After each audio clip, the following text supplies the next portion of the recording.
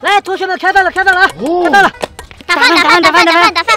哎，今天上了个新菜，爆辣火腿丸子。啊，好多呀！哼，今天这火腿丸子呀，你们随便吃，但是吃不够3个可是要罚款的哦。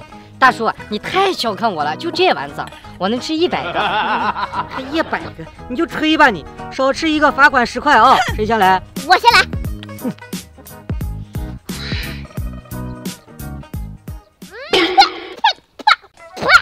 这么辣，我不吃了，给你钱，我去点外卖。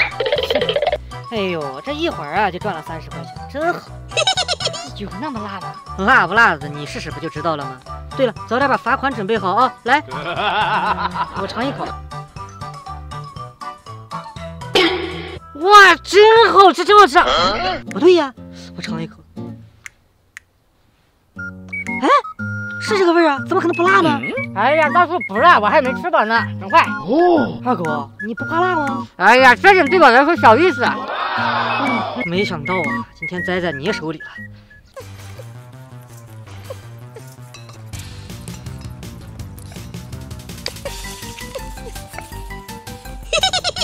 啊，大叔还有吗？不是，你还吃啊？真的不辣吗？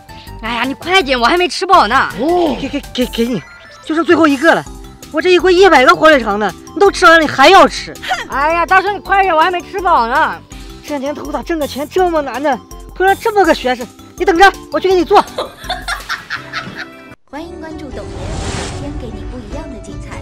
喜欢我们的视频就在下方点个赞呗。